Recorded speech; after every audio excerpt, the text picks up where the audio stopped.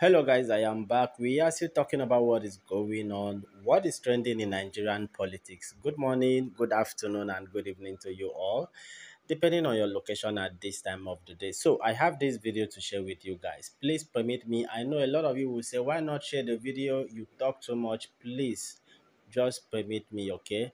There is some policies in YouTube. You don't just re-upload some videos that is already in public domain, okay? So you just have to react to that video before you give it out to your audience. So I have this video to share with you. The moment Peter Obi's running mate Yusuf Dati break down in tears on the national television. I know a lot of you will be asking, why did Yusuf break down in tears? I will give you guys the full gist. I will share the video for you guys. I'll give you the full story.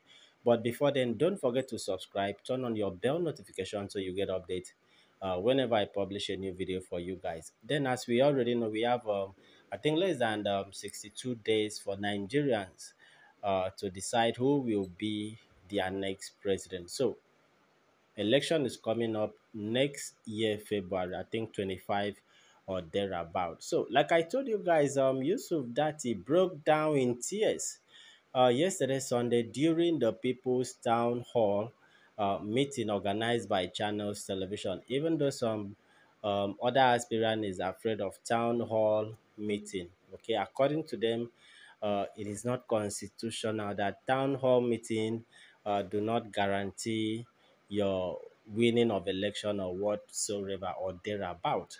Okay, so Peter Obi, just as you have seen, don't worry, I will share the video for you guys. Peter Obi and Yusuf were live on Channels Television town hall series yesterday, Sunday, to discuss their plans for the country if elected president and vice president of Nigeria. So Yusuf, however, got emotional on the live program and broke down in tears as he spoke on essential matters. Don't worry, you get to hear the essential matters that made Yusuf Dati break down in tears. All right, guys. As we know, I don't know what to say.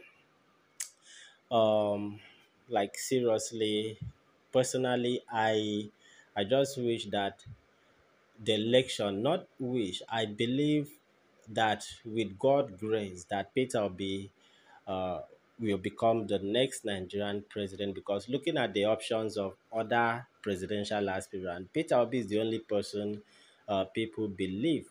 Before prominent people should endorse Peter Obi, the likes of President Olusegun Obasanjo, Edwin Clark, and Samuel Otom of Benue State. I mean, these guys understand. Even Chris Ngige talks about the leadership aspect of Peter Obi. That is the reason why Chris, Minister of Labour, I think so. That is the reason why Chris Ngige is not supporting any presidential aspirant, even though he's working under the APC government. But he believed that Peter Obi, from what Chris Ngige says, that Peter Obi is a man that can deliver. But because we practice partisan politics, however, we are talking about 8 years, another 8 years of Nigerian to either make it right or leave it. Let me not waste much of your time. I mean, it was so emotional. Yusuf Dati talking about what is the nature of Nigeria if elected as president and vice president, how they will be able to rescue the situation, what is going on in Nigeria. But the question is, will these people allow Peter Obi and Yusuf Dati to win the election or rule them? However, listen to the video. If you have anything to contribute, put it down in the comment section below. See you guys after watching this video. Bad, but it does look like that scenario changed a bit. But how's that for you? It really hasn't changed. Really? Yeah, it's on the increase actually. But I've been able to succeed from the last press conference that I held. It has made a huge impact on 2023 elections.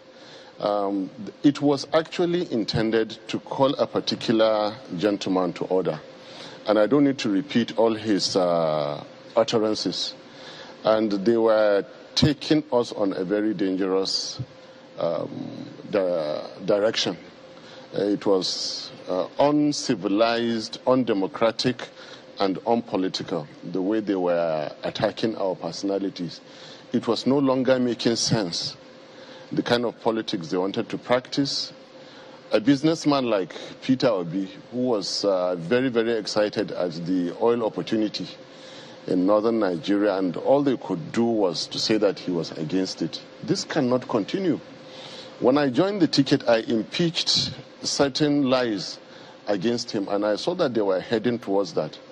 And particularly my good friend on the APC side, on the same level, he was really, when people think they have money, they have power, and the sitting authority is theirs, there is no limit. Someone has to tap them on the shoulder.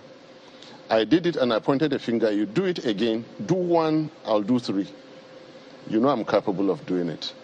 And they've stopped. However, me and my family have been paying a huge price for, my attempts to save Nigeria, to rescue Nigeria. They sent all sorts of people after me. I would have been a lot happier if only they stopped at me as an individual.